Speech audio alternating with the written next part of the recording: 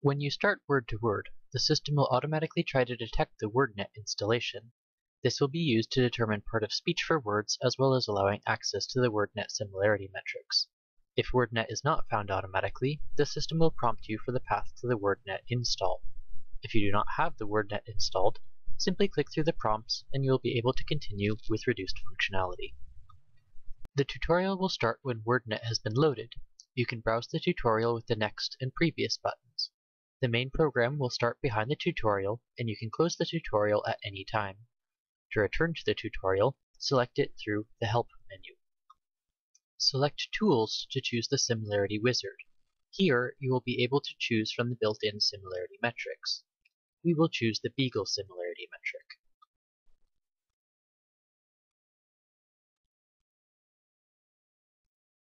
Each similarity metric will have parameter requirements specific to that algorithm.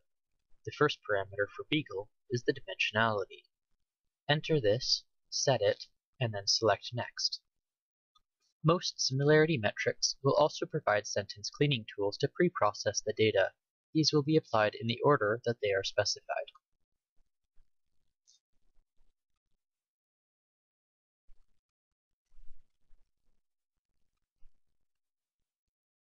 In the data section, you will be able to teach the similarity metric using different data sources, whether it is a website, a file, a directory, or pasted text.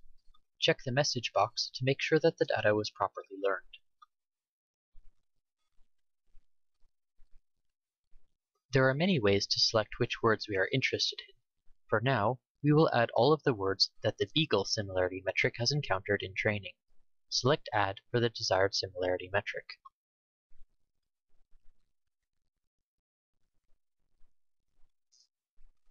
All of the encountered words are now available, although they are stacked on top of each other in the corner of the screen. You can move an individual node by clicking and dragging on it. You can also use a layout manager to place all of the nodes at the same time. Some of the managers will ask for more information to complete the layout. MDS, for instance, needs to know which similarity metric to rely on for arrangement.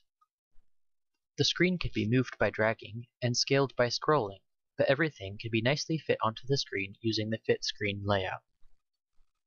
Grid layout organizes the nodes in a grid, making it easier to find any desired node.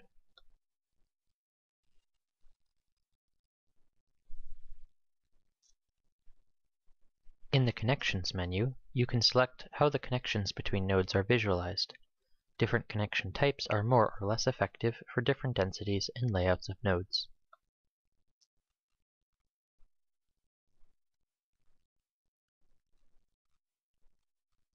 All created similarity metrics will have a control panel over on the right.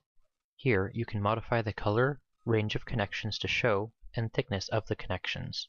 You can also minimize and rearrange the metrics if there are more than one created. The legend is shown at the bottom of this panel and will automatically update itself when you change the global options.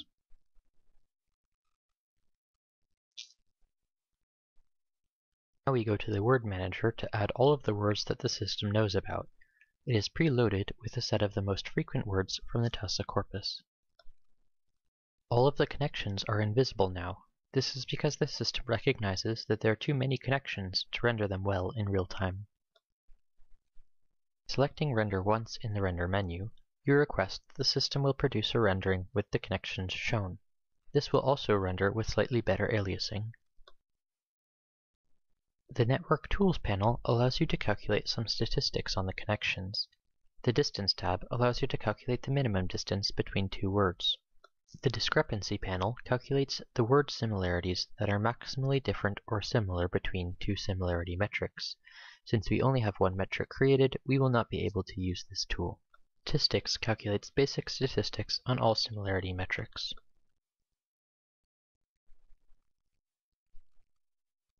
From the File menu, we can save our workspace.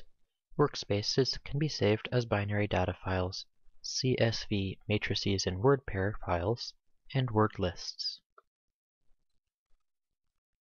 We can also save a screen capture of the primary visualization as a PNG file using the Screenshot tool.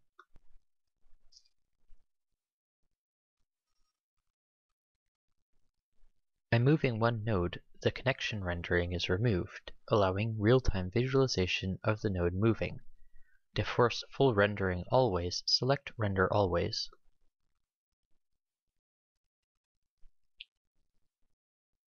The Options panel allows you to change global variables like colors.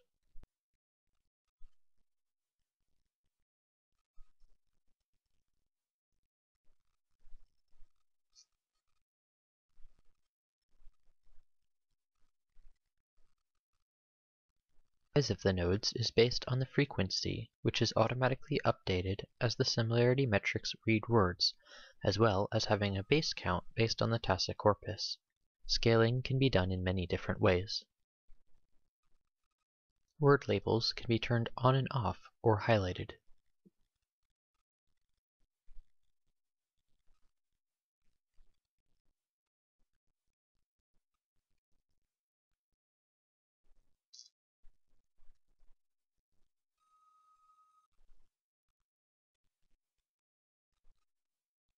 Over a node, its connections will become highlighted in the selected color.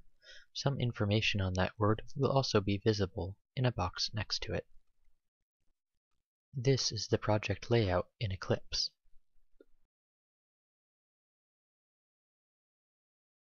New relations in the Relation Loader constructor. Relations must extend the word relator type and must also include a wizard to facilitate setup of that relator. Thank you for using Word2Word. The source code, more information, and some example datasets are available at www.semanticpictionary.org.